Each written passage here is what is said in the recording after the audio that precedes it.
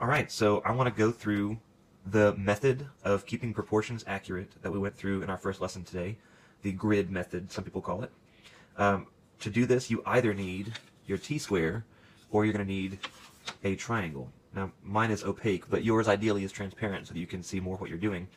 For what we're doing here, essentially, we've got a drawing that's already got a grid on it.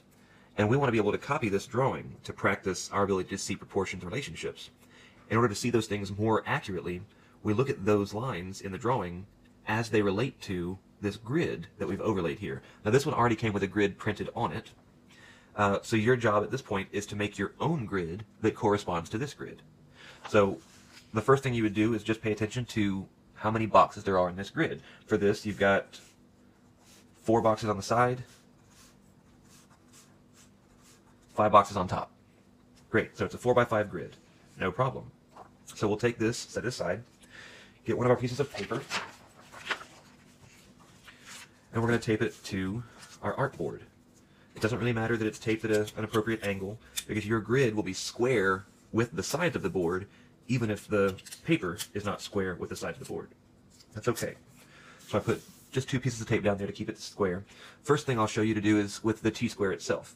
So if you've got the t-square, make sure that this T part, the cap of the t-square, is lined up against the edge of this board. That way when you slide it, you know that 3 inches in is always going to be the same as 3 inches in. If you have it up on the board like this, then you can move it and slide it, and it could go anywhere and it's not as accurate. So what you want to do is keep it against the edge of the board, and then just to begin, draw along the edge of the ruler.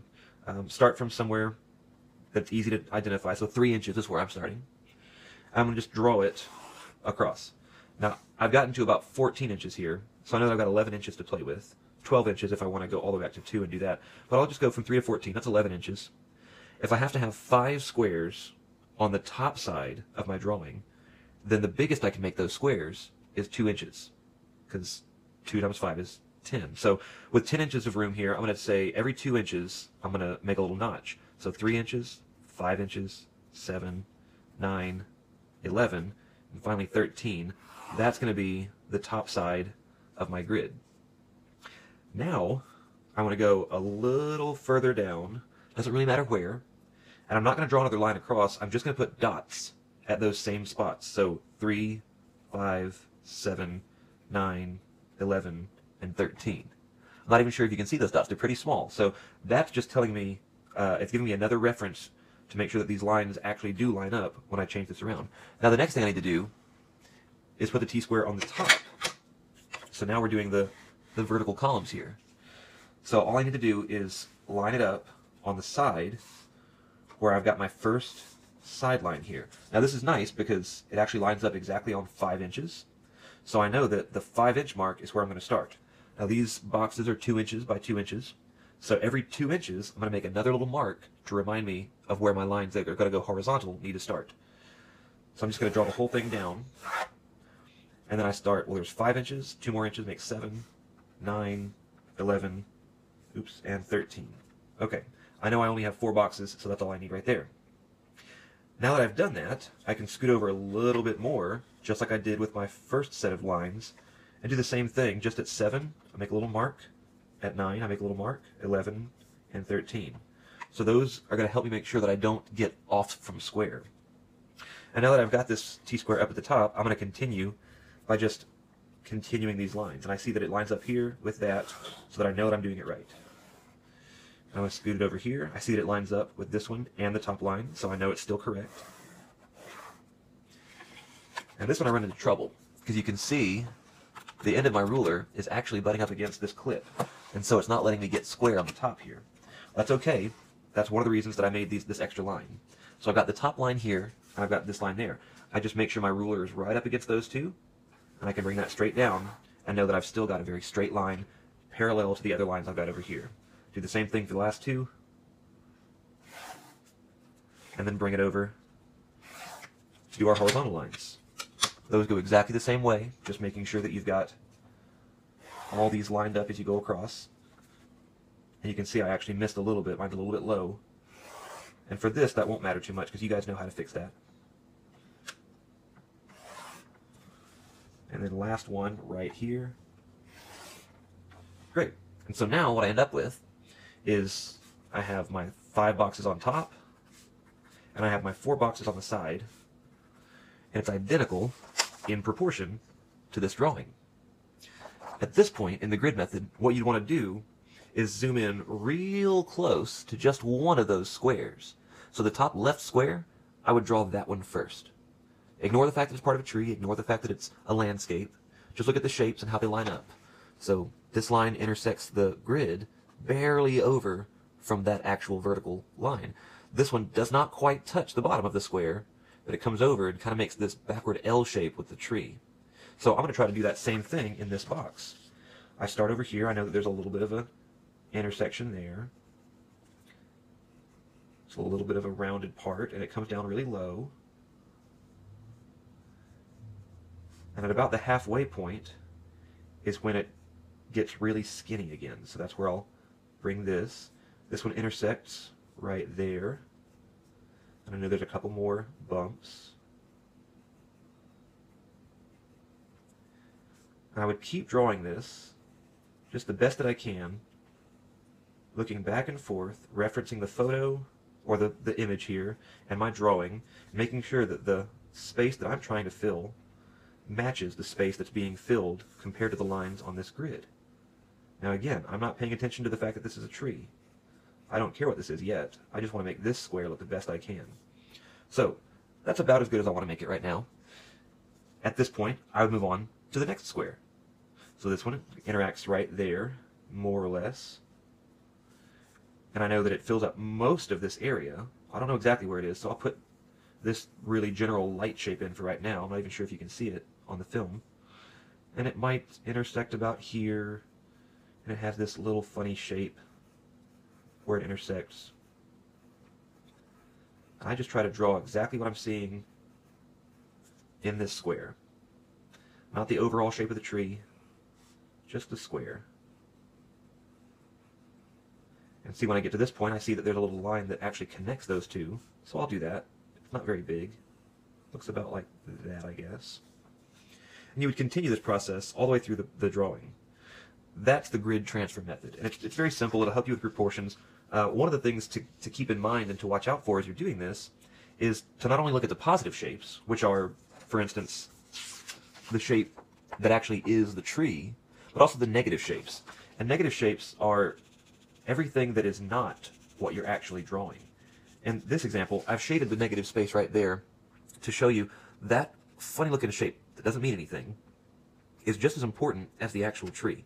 Because when I'm trying to make that shape, if I make it right, and I pay attention to those proportions well enough, it'll make my tree look a lot better. See, just looking at it right now, I can tell that I haven't made this part big enough. I've kept it really small. So I'm going to come back in and erase that part of my drawing. And I'm going to try to make that a little more like the shape that I see, which means it's got to be bigger here.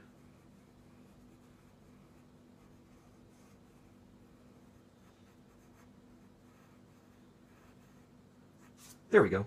Now, again, it's not perfect, but this shape now matches this shape a little bit more. So that's working with your negative space. Now, last thing I want to mention. This drawing already had a grid on it, and that's great. That makes it very useful. But most of the things that you want to draw and practice with will not already have a grid. For that purpose, I want to show you really quick how to make a grid on a drawing that doesn't already have one, so that you can then make your own grid and copy it over. Now this can be done on a photo as well. If you're actually trying to draw a photo of someone, then doing a grid on top of their photo can help you really get the shapes and the proportions a lot closer than you would necessarily be able to do if you were just drawing it freehand. Now again, freehand, grid method, don't think of any of this as cheating. It's all just practice. Everything that you do when you're drawing is just practice. So I showed you how to do it with a T-square, and we could do that same thing, but I want to do this one with a triangle to show you kind of how that was going to work. So what I'll do is I'll find part of this drawing that I think has a really good edge to it. And I think this bottom and side kind of have a really close relationship. So if I was going to draw a corner on this, I might draw it right down here. and frame it up that way. So that I can get my grid as close as possible to what I need, I'm going to start by framing it that way. Now, if you've got a see-through triangle, that makes it a lot easier, because then you'll know exactly where your drawing starts and stops. What I'm going to do is push my triangle up so I can barely see the lines that make the foot. Now, I can see these right here and here. I don't think that you can. I have to lean over to see them. I'm going to do the same thing, pushing it over a little bit more until I can see the side of this little ash can or spit bucket, whatever this is, this pot. And I'm going to make that the very side, the side and the bottom of my image, because then it's easier to use those lines as reference when I'm making my drawing later on. All I have to do is make sure that my lines connect with the outside of the grid as opposed to overlapping in some special way. So all I'm going to do right now is start those lines. And for the bottom, because this is where I have my ruler, I'm going to mark every, let's say, every inch. And that's just a choice. It could be 2 inches, it could be 1.5 inches if you want, but it's easier for me to do an inch. I'll go all the way out to 7 because I know his hand goes out way over here. So I've got the end here, 1, 2, 3, 4, 5, 6, 7. So 7 boxes. Now to make my lines, my reference point lines like I did before, I'm going to move the triangle up some more. And I'm just going to make sure that my triangle is flush with the line on this side. And it is. And I'm going to hold it firm again and put those little dots every inch, just like I did before, on the other piece of paper. Now, I'm going to flip my triangle, because I want the long side, one with the measuring unit on there, to be the one that I hold against the new edge that I'm going to make. Now, I've got my 7 inches mark already done. I'm going to hold the triangle up to that 7 inches mark and make sure that it's flush with the 7 inches, but also that the base is flush with the base of this grid. Those both look good, so I'm going to draw my image, or my grid lines up here. And now his head seems to reach about up to the 7-inch mark on this one as well. So it looks like I'm going to have a 7 by 7 grid. Every inch, just like before, I'm going to go down and mark. I'll scoot it over just a little bit. Make sure that the base is lined up perfectly with the base here, so that you don't have any mismatched lines. Every inch, I'll make another mark.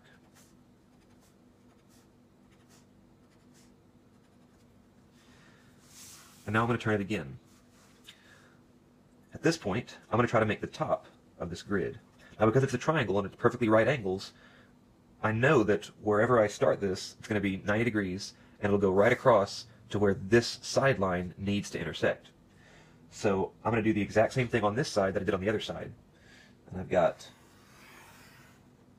7 inches to mark. 2, 3, 4, 5, 6, 7. I'm going to do it again.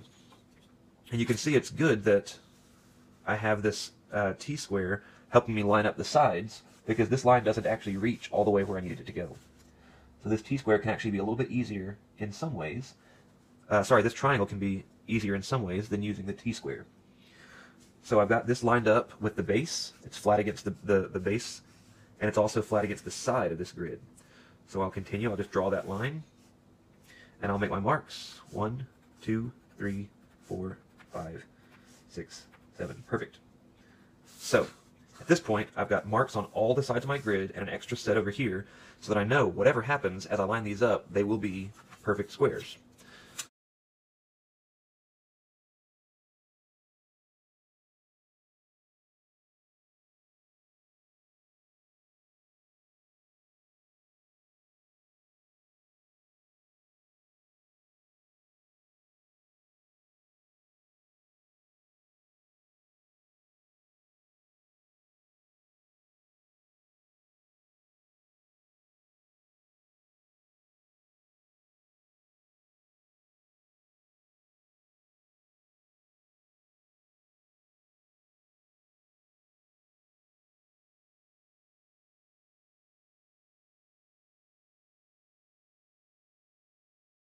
Alright, and there you have your gridded drawing.